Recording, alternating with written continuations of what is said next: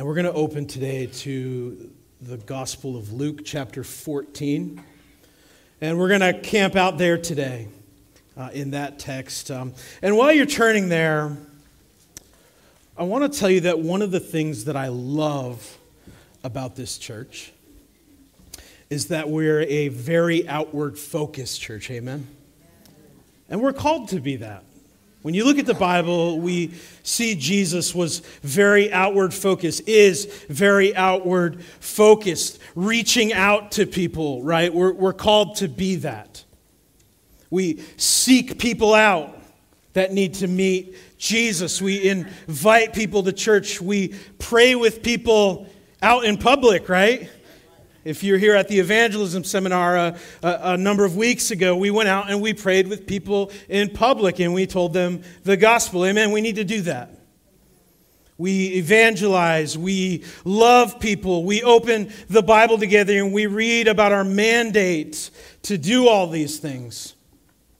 We talk often about Jesus' command to live our lives thinking about others and telling them about Jesus. And I think it's because of those things that we see so many people get saved through this ministry regularly. Amen?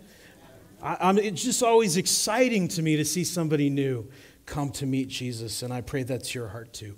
And that's healthy, right? There's a lot of churches across this nation and the world that don't focus on that at all, unfortunately, but that's not Jesus' heart. We need to focus on that. We need to think about these things regularly. We need to practice them constantly. So with that backdrop, I want you to think about today's sermon a little differently. For a few moments, while I want to maintain, and we need to maintain that outward focus, for a few moments today as we open the Bible, as we look at this text that I believe wholeheartedly that the Holy Spirit has brought us to today, I want you to just think about this text as it relates to you. And I'm going to do the same. I just want you to think about it, how it relates to you. Because I think sometimes we can hear sermons and think, that's a good one for my wife. Or that's a good one for my husband. Or, oh man, my son or my daughter needs to hear that one. Or my friend or coworker needs to hear this. Or perhaps you're sitting next to somebody sometimes and you're just like, hey, yeah, you got to hear that. But what about us today? What about us? Today, I believe, is a day for self-reflection. I don't want us thinking about our spouse. I don't want us thinking about our kids. I don't want you thinking about your friend sitting next to you today. I think it's vitally important, particularly today, that each of us in our own hearts evaluate our own lives in the light of what the Holy Spirit has for us today in His Word. And as it often does when I'm preaching, it begins with a question. And the question is, how committed are you to following Jesus and obeying His Word? How committed are you to following Jesus and obeying His Word? I'm going to be honest, right out of the gate here, today is not a light and fluffy sermon. This is a tough one, but it's a necessary one. How committed are you to following Jesus and obeying His Word? I want you to know that this week, and even prior to that, I started writing 2 other sermons in preparation for this morning. And nothing just seemed right about them. They were good and all, and they were scriptural. And maybe I'll preach them someday. But they just weren't for today. And I want you to know that your staff here at this church, Pastor Dave, Pastor Brian, and I, we really dig in for what God has for this body every single week. We don't want to just bring a nice sermon. And we could do that, you know. We don't want to just bring a nice sermon. We want to bring God's heart to His body for that day and that time. Each and every week. So we seek him and we pore over the question, God, what do you want me to say today? What in your word does this church need to hear today? What is your Holy Spirit saying? Where is the anointing? We take this so seriously. Finally, after searching many places, the Holy Spirit brought me to a place I didn't really want to go. He brought me here to Luke 14, to this really very difficult text. And frankly, it's one in my flesh that I'd like to avoid, but by the Spirit of God in me, I know that we need it, and I need it. It's a section of Scripture that I've wrestled with time and time again. It may be, and I thought about it this week, it may be the section of Scripture that I've wrestled with the most in my time reading the Bible, and I've read it many times. And it's just not light or fluffy. But it's real. And it's true. And these are the words of Christ Jesus to us that we're going to look at today. So we need to hear them. Amen? You see, I'm of the opinion that we need more things that are real and true in our day. If you turn on the news or you read it online, our world and our culture is full of lies. And I don't know about you, but I find even hard truth refreshing. When we're just lied to constantly, when somebody, like here on Sundays, somebody stands up and says what's true. Isn't that refreshing? It is for me. You see, Jesus is never one to pull punches with us. John 1:14, Pastor Dave brought us there on Patriotic Sunday. John, speaking of Jesus, says this. He says, "The Word became flesh and dwelt among us. We saw His glory, the glory as the only Son of the Father, full of grace and what? And truth." Jesus told the truth. Why? Because He's full of truth. He isn't a prosperity preacher. Can I get an amen? He was very honest about what it looks like to follow Him. He doesn't pull any punches. His message wasn't the bait and switch advertisement that we see delivered in so many pulpits in America. You see, Jesus is willing to get into the trenches with us, but He is honest that there will be trenches. Amen. Friends, why this message and why today? Because I believe a time is coming, and it's very much here, where we're going to need to draw some lines in the sand. Just this week, the horrible blasphemy of taking that painting of Jesus with His disciples on the night He was betrayed, blasphemed by transgender people, a mockery. We must draw a line in the sand when it comes to these things. Amen. And we're going to get labeled because of it. And we need to be willing to. Jesus wasn't a prosperity preacher. He isn't a prosperity preacher. He's very honest about what it looks like to follow Him. And the time is coming where there's going to be no more hiding in the shadows for Christ's church. A time is coming when greater boldness will be required. And we're going to have to decide whether we're going to stand for what's right or not. Whether we're going to call out things like that or not. Will we stand for Christ or not? As our culture shifts, ever increasing is this truth that when we stand for Christ, it's going to cost us. And sometimes that cost is going to hurt. It's going to hurt. But when it's a choice between our dedication to Jesus or maintaining our relational circle at the cost of compromise, when we're faced with a decision between growing in our intimacy with the Holy Spirit or hanging on to some possession, position, or our own popularity, when that choice is set before us, which direction are we going to go?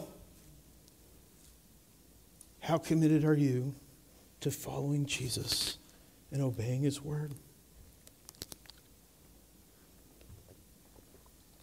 The Holy Spirit asks us today, is there something or someone that causes you to compromise? And before you answer too quickly, just really take a moment to ponder that in your heart today.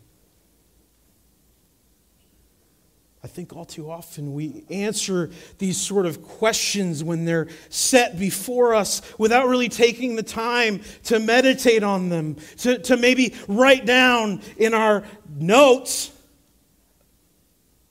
maybe I should think about that this week.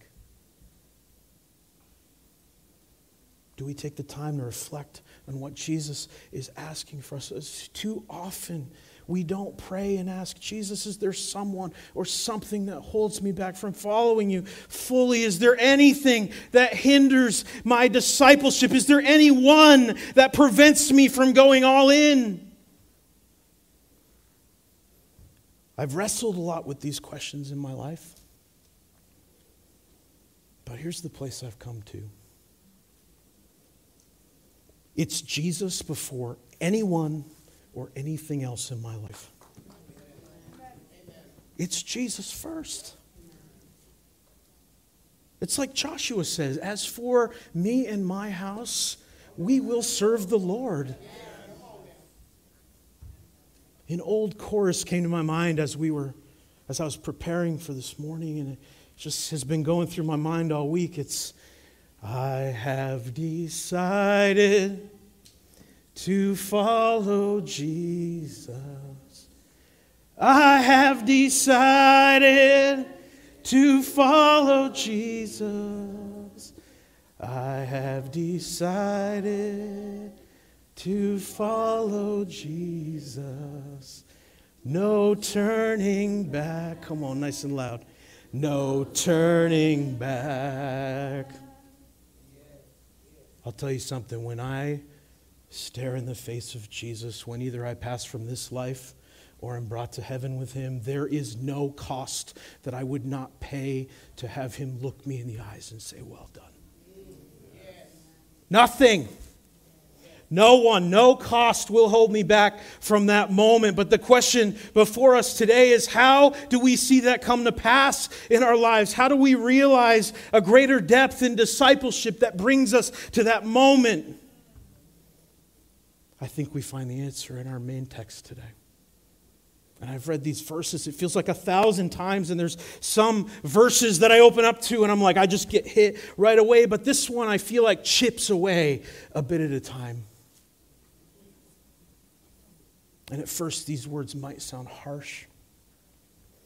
But what I've learned here in much time of reflection on this text is that Jesus faithfully exemplifies the words of Proverbs 27:6 here, which say, faithful are the wounds of a friend, but the kisses of an enemy are deceitful. You see, Jesus is our friend. John 15:15. He says, I no longer call you servants, for a servant does not know what his master does, but I've called you friends. If you've met Jesus, if you've placed your faith in Him, He is your friend. Aren't you glad for that? Amen.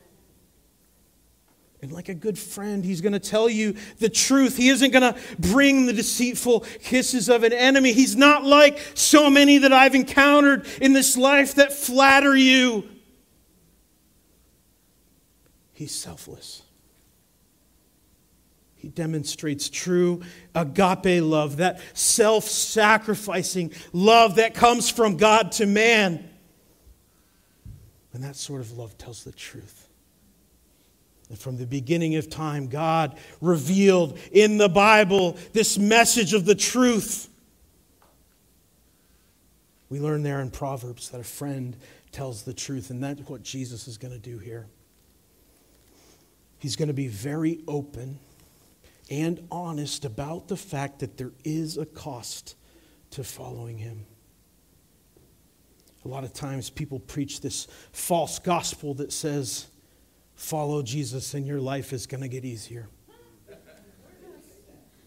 Follow Jesus and you'll be rich. And there's nothing wrong with being rich as long as the money doesn't have you. Follow Jesus and everyone will love you.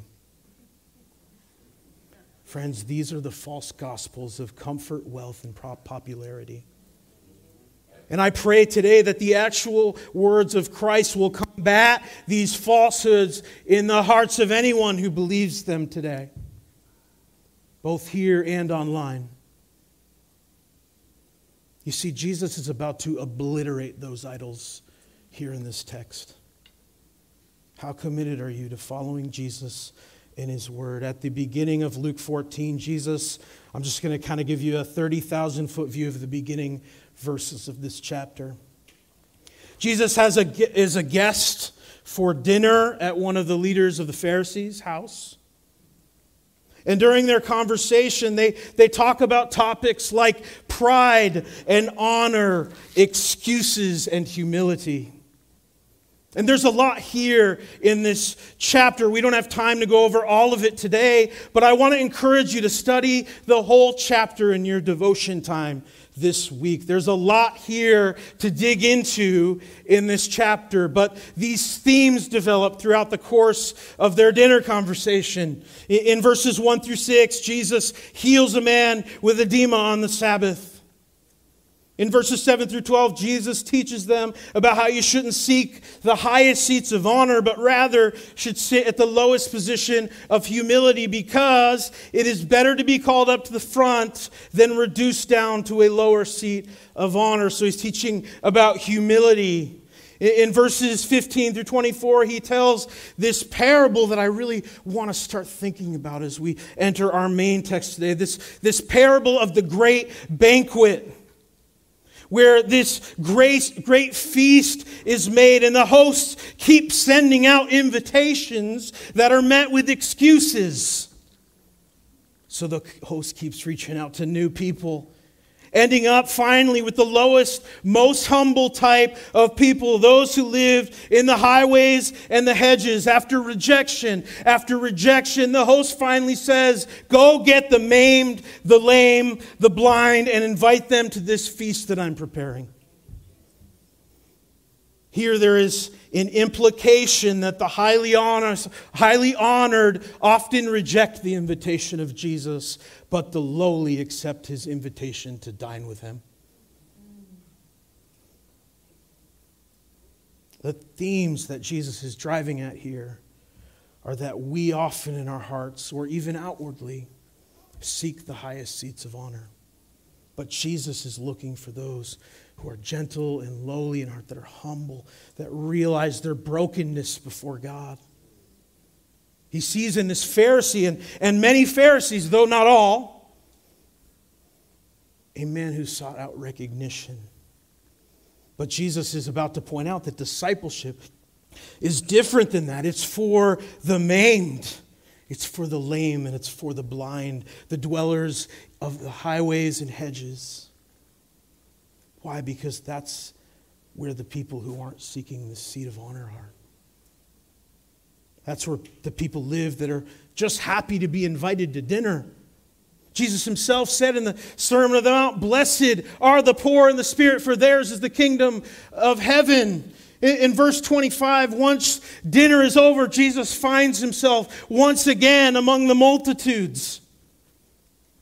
And it's there that Jesus begins to talk about the cost of receiving the invitation. You see, if you think about the contextual backdrop, that 30,000-foot view that we just looked at, when you think about that backdrop, which verse 25 is set, we see a theme develop here in this invitation. as we interrogate the text, as we think about what it means, as we dig into its message, as we begin to see these excuses and rejections of the invitation of the dinner host, the question begins to come to our mind, why would anyone reject the invitation? So while Jesus starts with a conversation with a Pharisee at dinner, I don't think it was a mistake that Luke, Dr. Luke, who wrote this gospel, he goes directly into this discourse with the multitudes in verse 25 after the dinner conversation. I believe that they're linked. The Pharisees sought out honor. Jesus, rebuking them in Matthew 23, says they love the places of honor at feasts and the prominent seats in the synagogues and greetings in the marketplace and being called rabbi by men. Jesus sent out the invitations, but many would reject it. Why? Because of the desire for recognition of man. Friends, we can't uncouple verses 1 through 24 from the rest of Luke 14. The backdrop is so important. So with this parable of the invitations to dinner in our mind, would you look at verse 25 with me? It says, large crowds went with him. And he turned and he said to them, if anyone comes to me and does not hate his father and mother and wife and children and brothers and sisters, yes, even his own life, he cannot be my disciple. Read that again.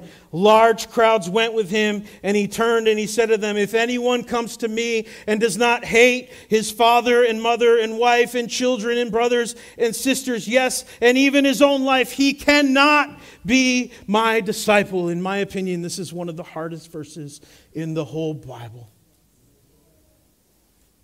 Hate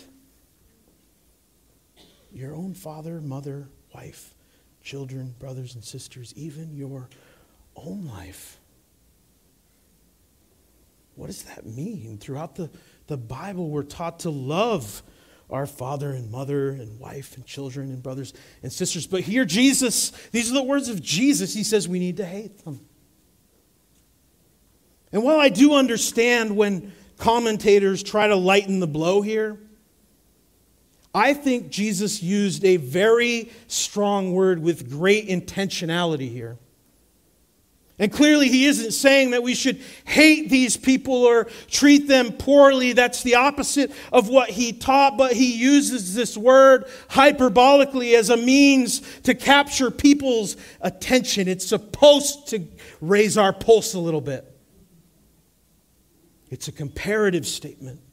It's about how, as disciples of Jesus, our love for him and our dedication to his word must exceed even the greatest love that we have for our father, our mother, our wife, our children, our brothers, and our sisters, and yes, even our very life.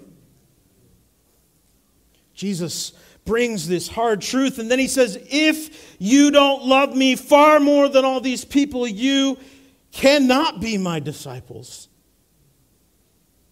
Jesus is unequivocally clear that it is going to cost something to follow him. And it's in the backdrop of Luke 14, 16 through 20 that we get a full picture of what Jesus is saying here in this parable. The invitations had gone out and the initial responses had come in. They were responses of rejection, and these rejections compels the host to send additional invitations to the highways and hedges. Listen to the responses. Verse 16 says, a man prepared a banquet and invited many. And he sent his servant at supper time to say to those who had been invited, come, everything is now prepared. But they all with one mind began to make excuses. The first said to him, I have bought a piece of land and I must go see it. I ask you to excuse me. Another said, I have bought 5 yoke of oxen and I'm going to prove them. I ask you to excuse me. Another said, I have married a wife, and therefore I cannot come. Friends, against this backdrop, we see more of what Jesus is saying when he says that we need to hate our father, mother, wife, children, brothers, sisters, yes, even our own life. He's saying that sometimes the generous invitation of the host is rejected because of the relationships they have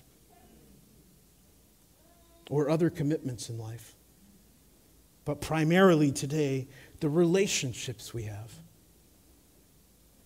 Jesus is saying that nothing, no one, father, mother, wife, children, brothers, sisters, a piece of land, or 5 yoke of oxen, nothing can come before our commitment to Jesus if we're going to be his disciples.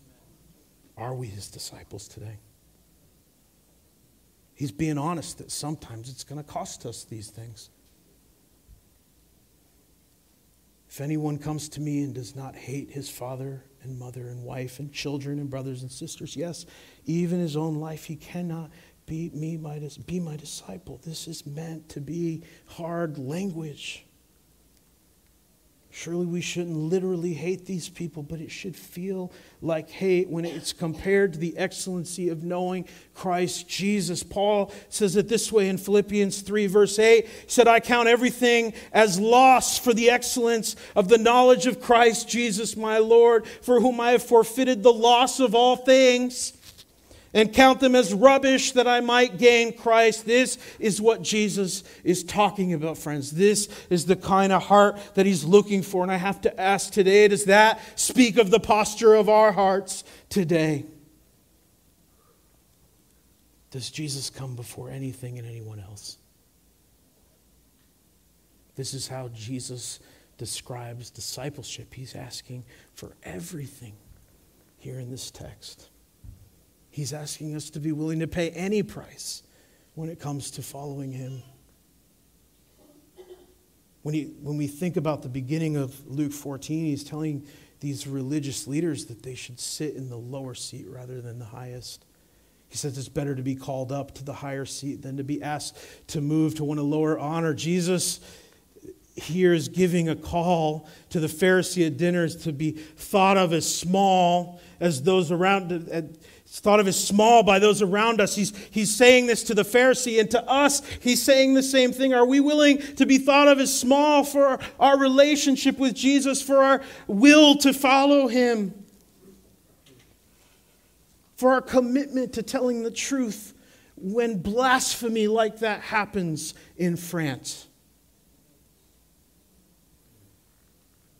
Then as Jesus addresses the multitude here, when we consider this concept, this context, it's almost as if he asks, are you willing to be thought of as small by father, mother, wife, children, brothers, and sisters to follow me? Are you willing to be thought of as small by those people to follow me? And I ask myself the same today.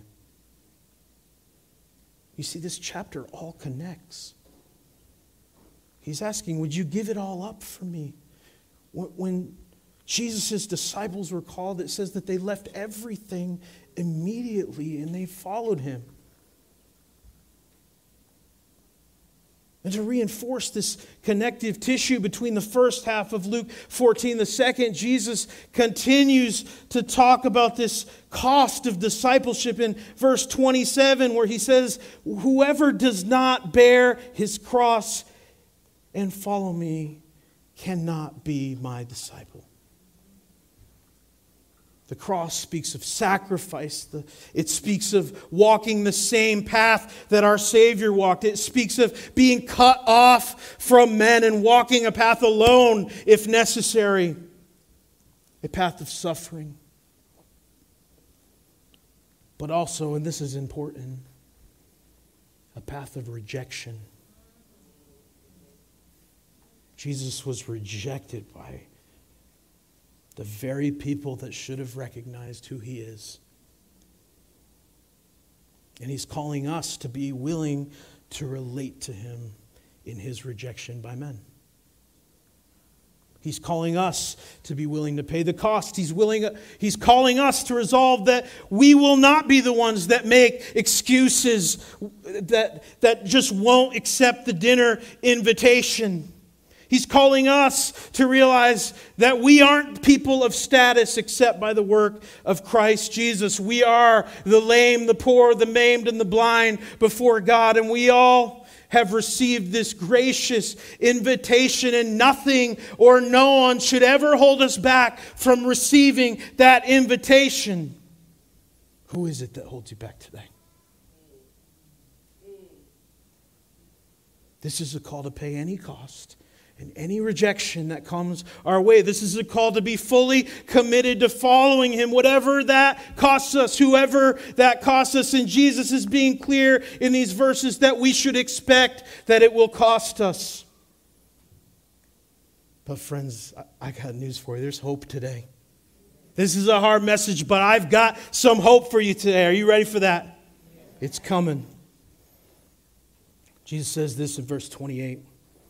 For who among you intending to build a tower does not sit down first and count the cost to see whether he has resources to complete it? Otherwise, perhaps after he's laid the foundation, he's not able to complete it. And all who see it begin to mock him, saying, this man began to build and was not able to complete it. Right now, my house is a construction zone. And we've recently just poured a foundation at our house for a little addition that we're doing. Give ourselves some extra space. We have a great contractor that we work with, and before we began this project, we sat down with him and mapped out what it would look like to finish the project, what subcontractors we'd need. We added up the anticipated costs. We talked about the budget. And then we determined to pour the foundation.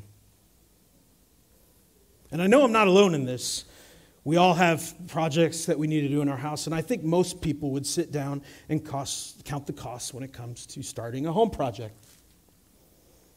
But I think Jesus is asking us today, we may count the costs when it comes to projects in our house, but have we counted the cost of being a disciple of Jesus?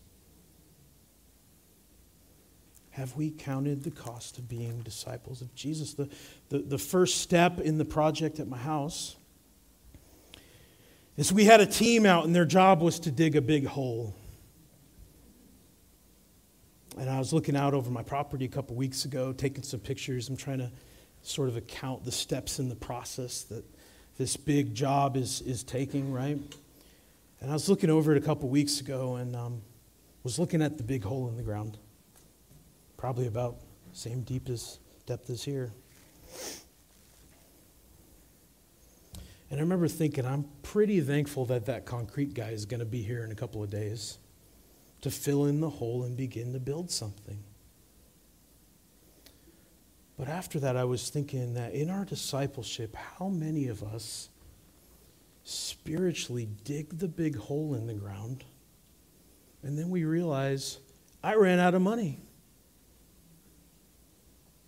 So the project just becomes that. How many of us spiritually just dig the big hole in the ground, and that's what it ends up being?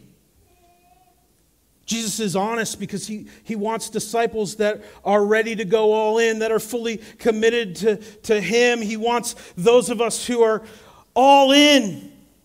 He wants to build something great in our lives. He doesn't want to leave it a big hole in the ground. That's why He wants us to count the costs. He wants to finish the good work that He started with us. And that's why He's saying there are sacrifices to make to move forward in our discipleship. Salvation, let me be clear, salvation is a gift, but committed discipleship is costly. Jesus is so clear about that. He gives another illustration in verse 31. He says, what king going to wage war against another king does not sit down and take counsel whether he's able with 10,000 to meet him who comes against him with 20,000?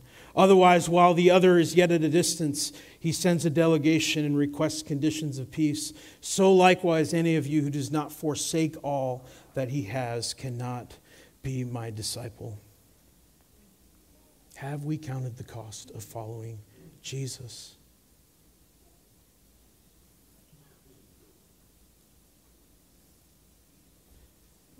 With this example, we see the theme of war.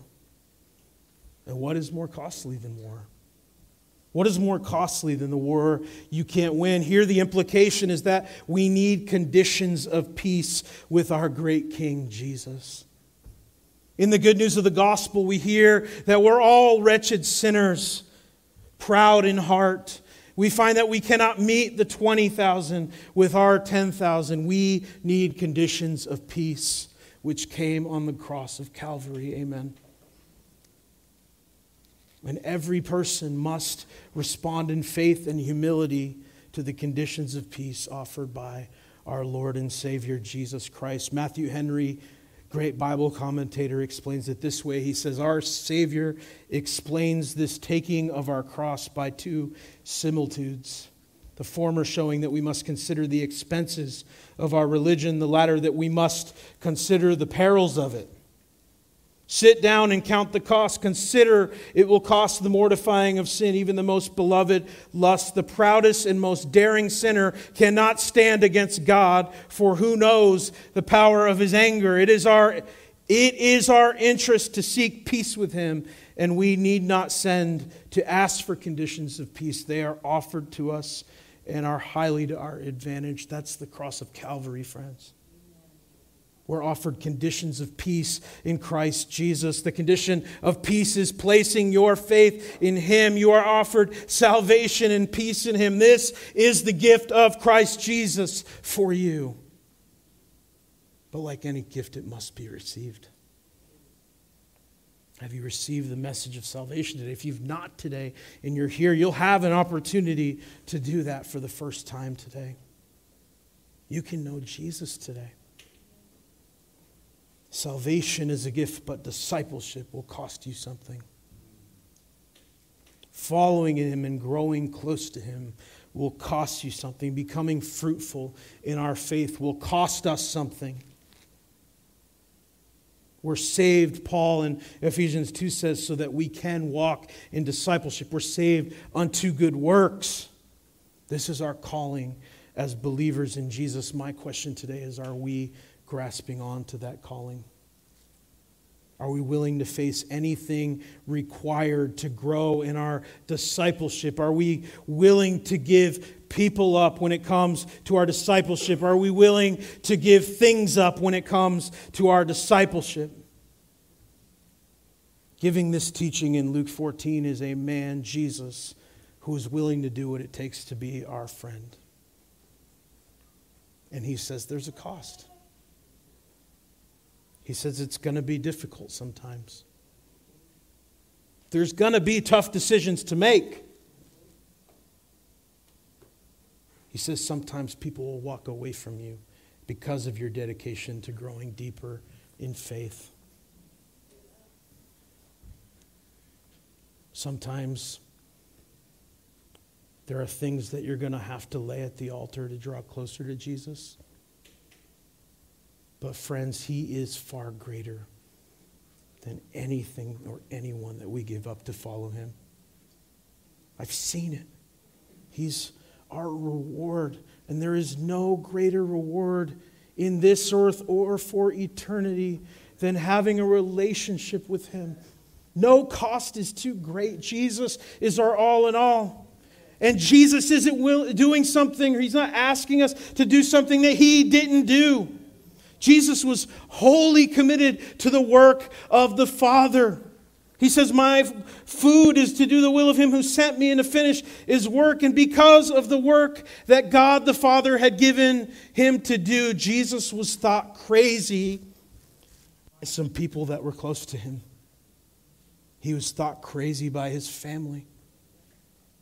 Mark 3:20-21 says, they entered the house and a crowd came together again, so that they could not even eat bread. And when His family heard of it, they went to seize Him, for they said, He is beside himself. His family thought He was crazy because He was doing the will of God. If you continue reading about his ministry, that didn't cause him to quake and to back down. If anything, he doubles down on that commitment to doing the will of the Father. If anything, he ramps up his boldness. This is the example of Jesus. He's not asking us to do something that he wasn't willing to do. Who is it in your life that their opinion of you matters more than God's opinion of you? I'm here to tell you that I've been in a place where somebody's opinion mattered more than God's. And God used this text to chisel away at those parts of my heart. And in some ways, he's still chiseling away. Got any texts like that in your life? But here's what I found.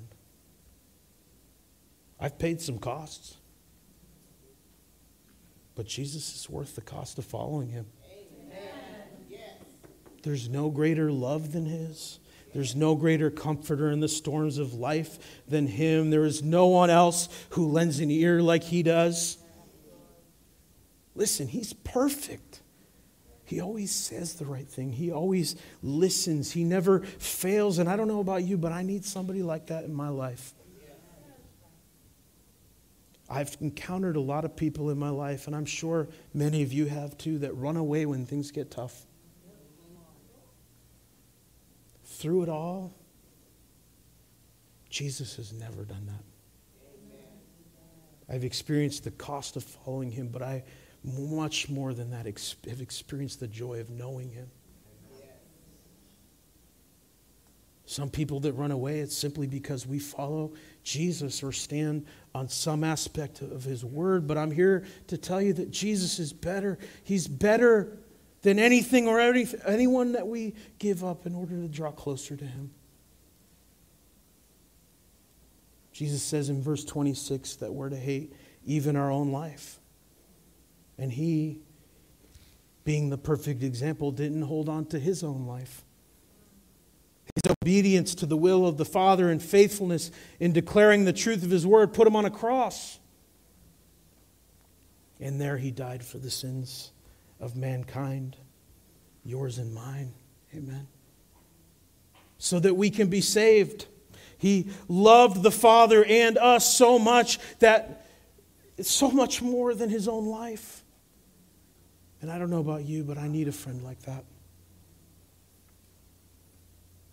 He was obedient to his Father. He loved his Father so much that he followed his will even when it meant going to the cross. Jesus isn't just preaching total commitment to walking after the will of God. He lived it, and he sets the example for us. His family thought he was crazy because of it.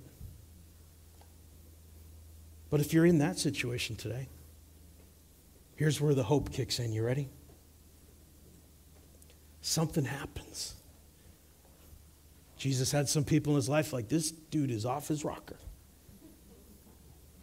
But then, after 3 years of ministry, they think he's crazy. He dies. They probably thought he was way more crazy after that. But then 3 days later, he raises to life again. Paul says he presented himself to them for 40 days. He was alive again on the earth before his ascension for 40 days. See, Jesus does something miraculous here that changed some things in his family life.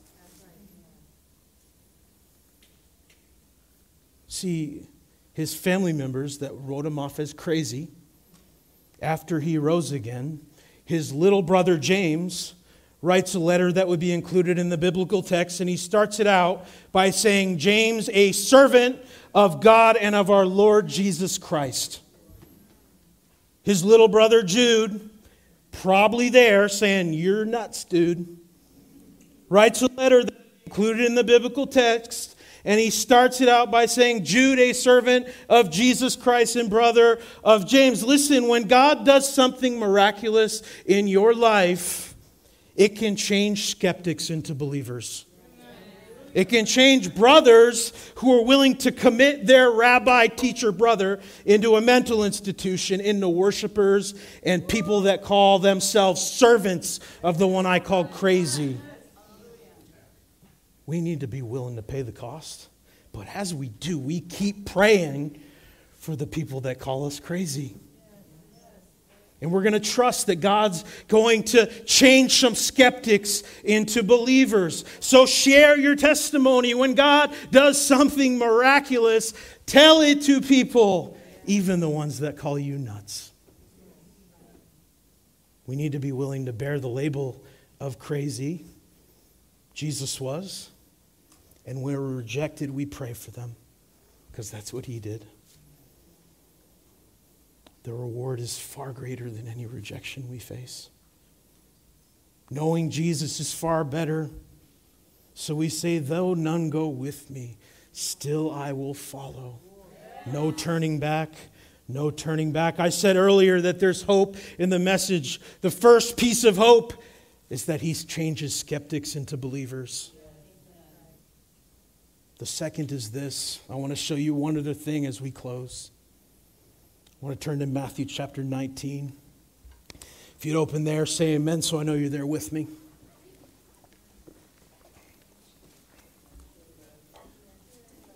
I'm going to go ahead and ask the band to come up, and the prayer team, you can hold off for now. We'll be up in a minute. In the verses leading up to the three that we're going to look at today, a rich man approaches Jesus asking, "What must I do to have eternal life?" Jesus responds that the man should keep the commandments: do not murder, do not commit adultery, do not steal, do not bear false witness, honor your father and mother, and love your neighbor as yourself. But the man responds that he'd done all these things from his youth, but Jesus perceived something in his heart. He perceived that this man had something he was holding on to above God in his heart, and the man knows it. He says, "I lack something still." "What is it, Jesus?" And Jesus says, "Sell all you have and give to the poor and follow me." Verse 22, we see that the man's response was that when he heard this, he went away sorrowful, for he had many possessions. These three verses come in response to a question that Peter had about this encounter. Peter says in verse 27, he says, "See, we have left everything and followed you. What then shall we have?" Jesus' answer to the question in verse 28 is what I think we need to see this morning. We've talked about the cost of discipleship, but there's great blessing in discipleship. Jesus says, "What then shall we have?" And this is Jesus' answer.